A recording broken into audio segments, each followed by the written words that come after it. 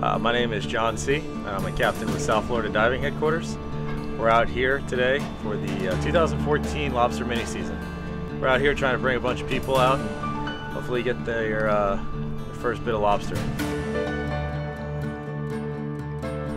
Typically, your more experienced hunters are going to come out here and they're the ones that are going to show the bigger numbers. Some of your newer lobster hunters, they might get one or two today.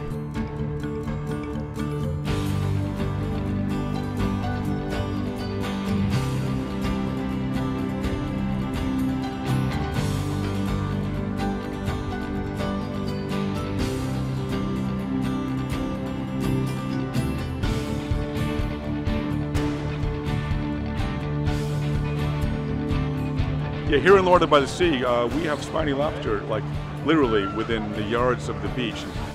My name is Steve D'Oliveira. I'm the lobster chief for this event. This is BugFest-By-The-Sea, and we're having our lobster chef competition here tonight, where we have 5 teams all competing to make the best lobster dish that they can.